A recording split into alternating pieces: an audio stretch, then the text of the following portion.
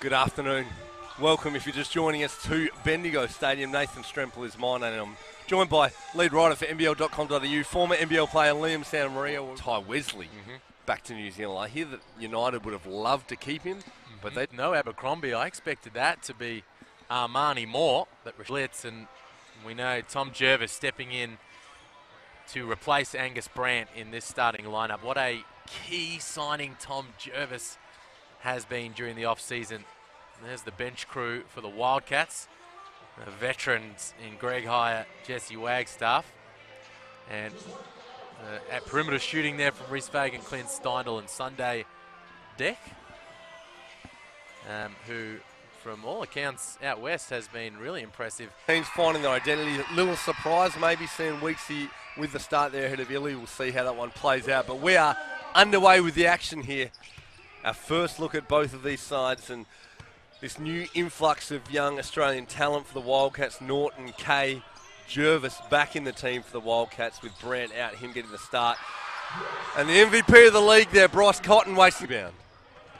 Well, that's where the Breakers have that secret weapon as White fouls Rashad on the perimeter. In their international scout, Jonathan Gavoni, I tried to shine the light on him a little bit over at Summer League, but there is nobody more tapped in. You know, the championship caliber imports that they've had along the road, he has had a heavy involvement in that as Cotton slices his way to the cup for the and one finish. And here, Armani Moore, Patrick Rashad, and we've seen already Sean Long doing great work. Just having a massive impact in the NBL behind the scenes. ESPN's premier draft expert. A very, very handy piece of the Breakers action. You talk about secret weapons though. What slides under the radar a little, the Wildcats here, bringing in such good Australian talent this season, allows them to start the season with only 2 imports. So they still have a piece that they can add at any time, they sure do, which puts them in a very nice position.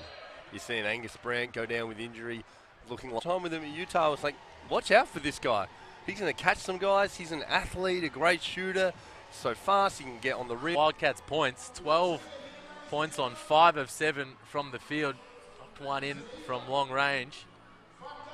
Mitch Norton with the 3 dimes, and also Jesse Wagstaff coming in off the pine and knocking down a couple of triples. He has 8 points.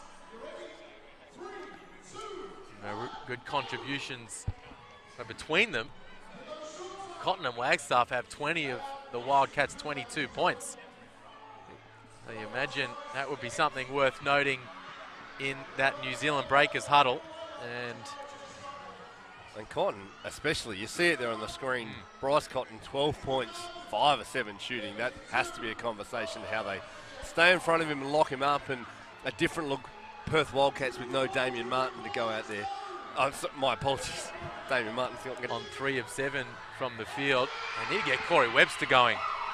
He's got a goose egg in the points column right now. 0 of 3 from the field with a couple of turnovers.